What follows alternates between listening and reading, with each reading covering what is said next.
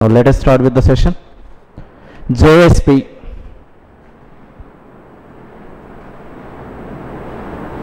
JSP, Java Server Pages. Java Server Pages. This is given by the Sun Microsystem. This is given by the Sun Microsystem. This is the most important technology in real time, right? So now, presentation purpose, the industry people is used by this JSP technology only, Java Server Pages. By using JSP technology, we can develop the dynamic web pages. We can develop the dynamic web pages, right? Why to go for this JSP technology? First of all, try to understanding here. Whenever we are using the servlet technology, there is some drawbacks. What are the drawbacks in servlet technology? Drawbacks of servlet technology.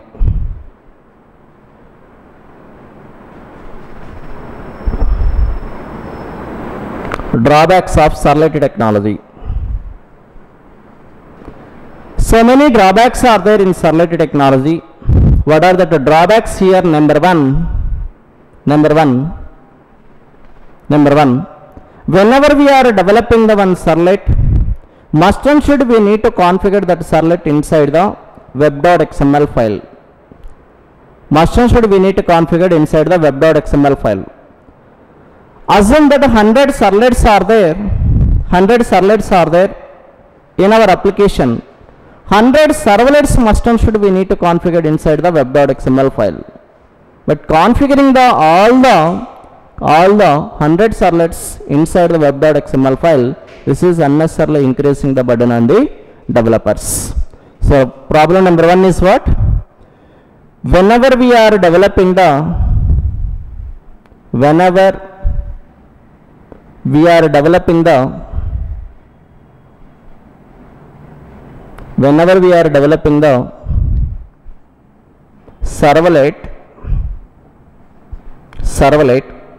must and should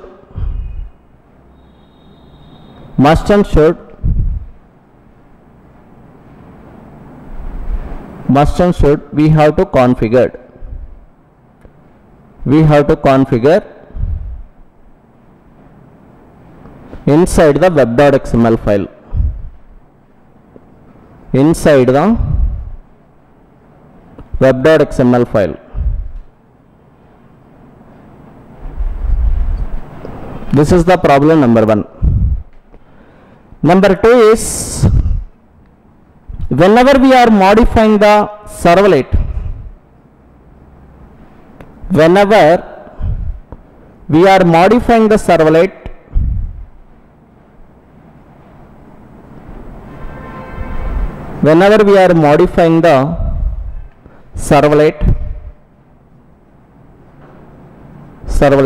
must and should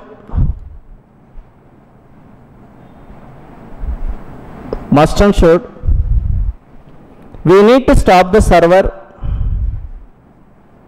We need to stop the server and we need to compile. We need to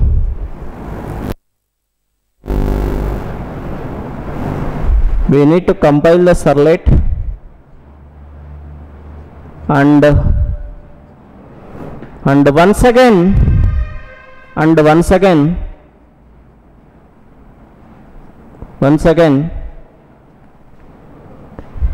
redeploy the application,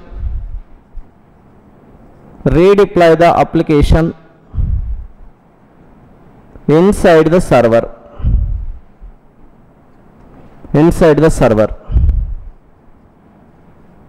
and restart the server. Restart the server. This is unnecessarily time consuming process.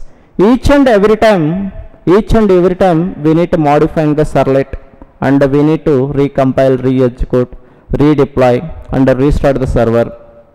This is unnecessarily increasing the burden on the developers. Third problem. Servlets are allowed by the only Java code. Servlets are allowed by the only Java code. Only Java code, but not text and HTML code. Text and HTML code, but not text and HTML code. Right? Fourth problem. Presenting the data is very slow. Whenever we are using the servlets,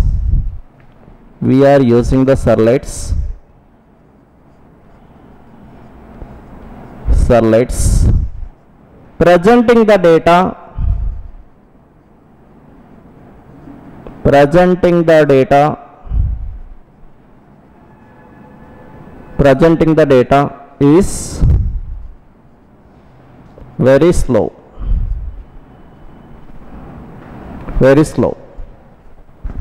Right? These many disadvantages are there whenever we are in the servlet technology while implementing the dynamic web pages. By using servlets and JSP, we can developing the dynamic web pages.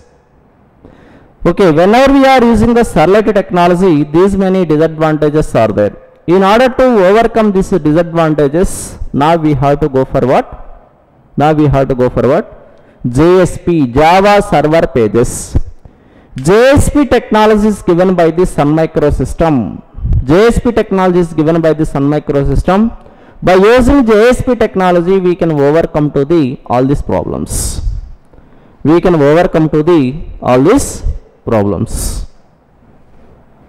Right? So now here the JSP pages is allowed by the any type of data. Now advantages of JSP technology.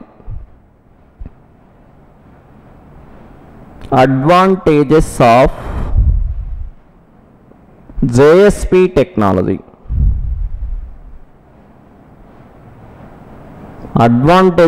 JSP technology. Number one, whenever we are developing the one JSP page, we no need to configure that JSP page inside the web.xml file. Whenever we are developing the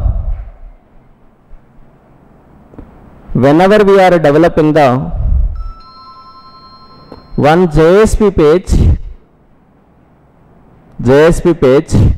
we no need to configure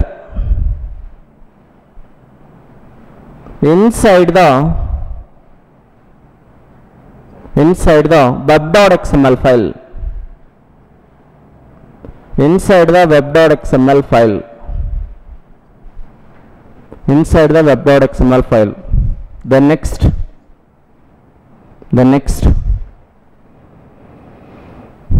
presenting the data is very fast. Presenting the data is very fast compared to servlet.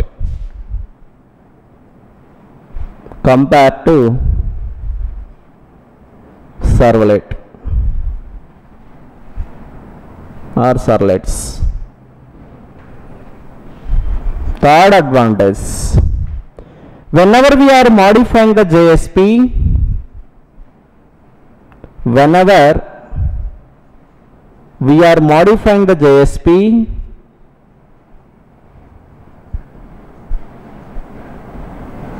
whenever we are modifying the JSP, we no need to stop the server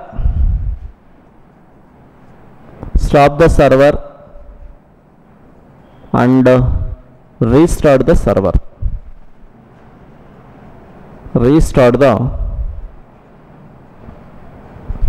Restart the server. Fourth advantage, the JSP pages is allowed by the JSP pages is allowed by the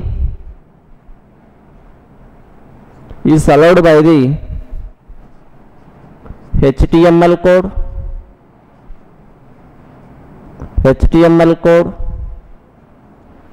and textual code, textual data and Java code also.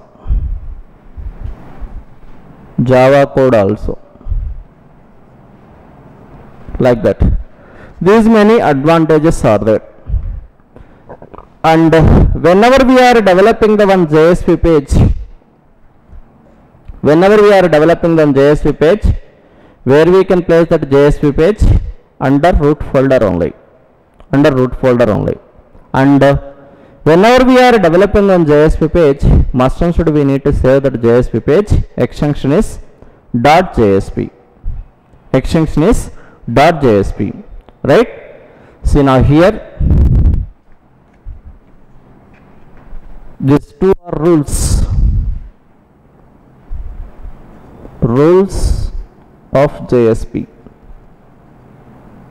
pages. Whenever we are developing one JSP page, whenever we are developing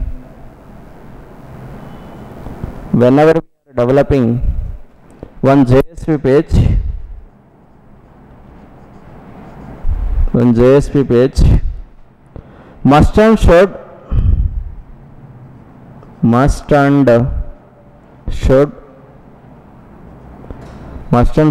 we need to save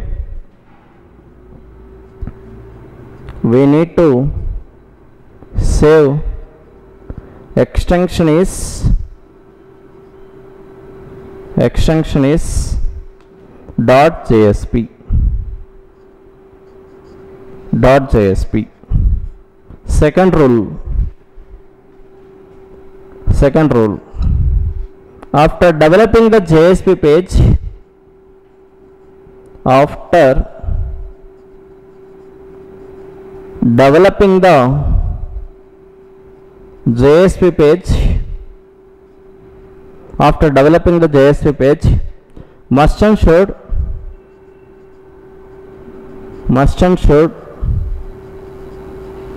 we need to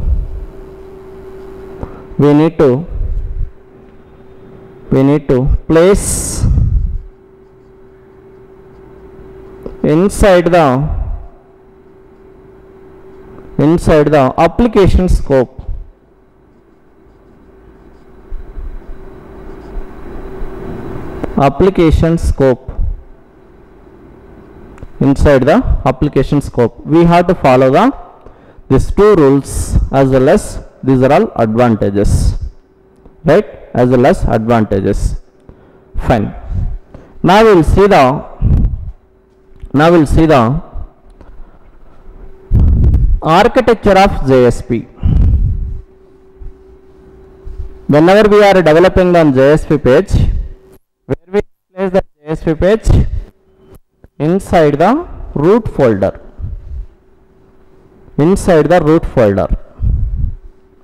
So now this is my architecture. So now JSP app 1, JSP app 1, JSP application 1.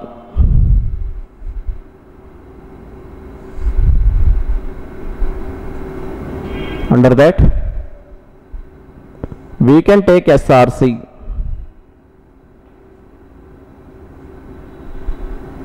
Then next, under that WebINF,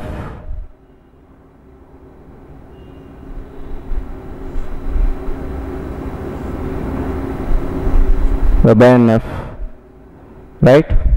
Now here we can take the classes folder,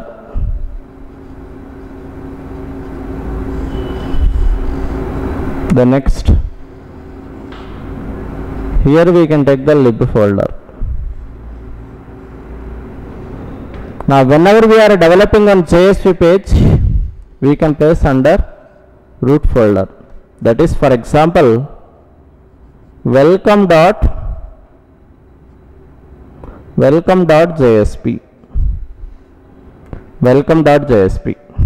right? So now in the same way, in our JSP also there is some Java files. As it is, we can place under SRC folder. After compilation, then we will get what? .class files. Those .class files we can place under classes folder. Inside the WebINF, just we can take web.xml. That's enough. Opening web app, closing web app. If we have any jar files are there, we can place under lib folder. So this is the web application architecture. Now anyway, if you are developing the one JSP page, where we can place that JSP page? Inside the root folder. This is also called as root folder.